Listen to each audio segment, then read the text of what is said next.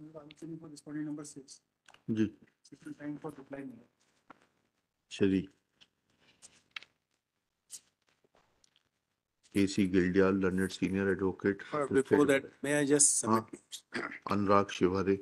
Ji As a case, my lord, I have come up against a charge sheet issued to me.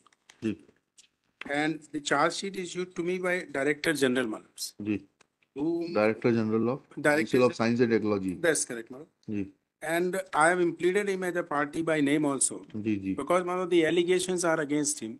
Ji So my limited prayer is there in this case. Ji I'm not averse to departmental inquiry. Alternatively, I prayed for ji that let this inquiry be by any independent agency.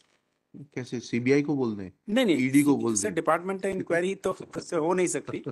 Commissioner of inquiries होते हैं sir. Problem difficulty इसका ये जवाब आने दीजिए ना, देखते हैं ना. इन्होंने 1 and 2 ने 2 and 3 ने शॉर्ट रिप्लाई दिया है. ठीक है 2 and 3 ने दिया होगा. आप 7 के लिए है ना, 6 के लिए इन्हीं के खिलाफ आपने मेलाफाइड के चार्जेस लगाए ना? इनके खिलाफ भी है. तो मेरा सबमिशन ये है सर कि अगर इसमें ये इस what I am trying to say is that they may find out more what could be the alternative so that the departmental inquiry is held. It is held because my retirement is also due. मैं चाहता हूँ ये हो जाए inquiry, पर independent agency कोई कर दे sir जिसमें, क्योंकि ही कैन नॉट बी मतलब जज इन हिज ओन कॉज. नहीं ऐसा कहाँ प्रावधान है? CCA रूल्स लागू होते हैं ना इसमें. हाँ जज इसको ऑन कॉज की कहाँ बात है? डिसिप्लिनरी अथॉरिटी जो है वो इंक्वायरी ऑफिसर अपॉइंट करता है, वो इंक्वायरी करता है, उसके ऊपर निर्णय लिया जाता है.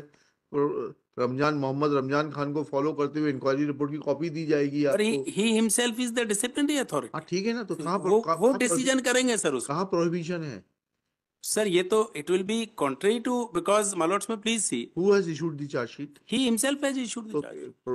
रूल 14 में कहाँ प्रोहिबिशन है बताइएगा? रूल 14 तो कहता है कि डिसिप्लिनरी अथॉरिटी इशू करेगी charge, but it's a situation where the disciplinary authority himself is involved in this. Involved in what? In the allegations which are leveled against me. अच्छा. They relate to his own acts. अच्छा, तो कौन determine करेगा? ये तो आपको evidence में मालूम होगा. सर मैं इसलिए कह रहा हूँ कि ही कैन ही. जवाब आने दीजिए. लिखिएगा. श्री आपका शुभ नाम बताइए. प्रशांत Dubey for respondent number 6. Raise for 9 के लिए कौन आ रहा है? और आप लोग 8 और 9 के लिए भी टाइम मांगेंगे. सर होगा नहीं होगा 8 और 9 अभी? Notices were not issued. We appeared on KVA. अच्छा चलिए, नोटिस इशू नहीं हुए. Please for time to file reply. Mr. Rajada is probably appearing. Mr. Rajada is probably appearing. अभी जवाब वकालतनामा आ गया क्या उनका? उनका लगा है. 8 के लिए तो लगा है. 9 के लिए none. 9 के लिए ऐसा लिखिएगा. None for respondent number 8. Though name of one Shri Ajay Shankar Rajada and Abhimanyu Singh is mentioned in the cause list for respondent number 8. Full stop.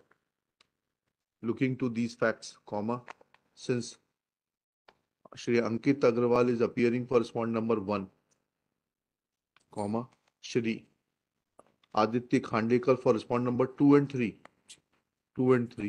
comma, Shri इनका नाम डालिएगा.